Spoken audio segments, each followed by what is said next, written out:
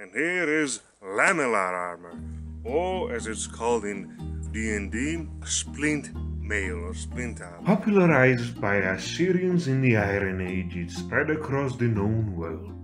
Presumably it existed far before that, because lamellar is a natural conclusion that any armor maker would come to, because it's basically a bunch of flat plates strapped together. Plates could be made out of any hard metal like iron, steel, bronze, or any other. It also could be and has been made out of any other material, such as hardened leather, bone, horn, tusk, wood, paper, stone, or anything you could think of that can be hardened, stiffened, and put together.